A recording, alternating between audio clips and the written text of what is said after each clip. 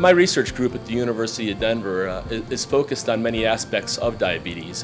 We're cell biologists and biochemists by training, and we're focusing our training on trying to both better understand causes of the disease and trying to identify potential therapeutic targets for the disease.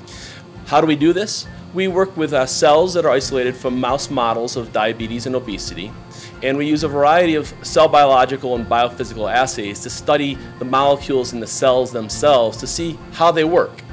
And that's really the goal. We need to understand how these cells work to even begin to think about a therapeutic approach to targeting these. So I work in my lab with graduate students and undergraduate students on various aspects of the research projects.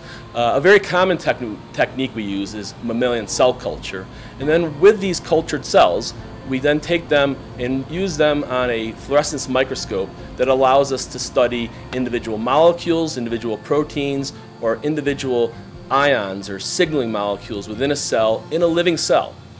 We then can apply various either physiological or pharmacological compounds to see how the cell reacts. So we have very quantitative measures of cell function in response to either physiological challenges or potential therapeutic pharmacological challenges.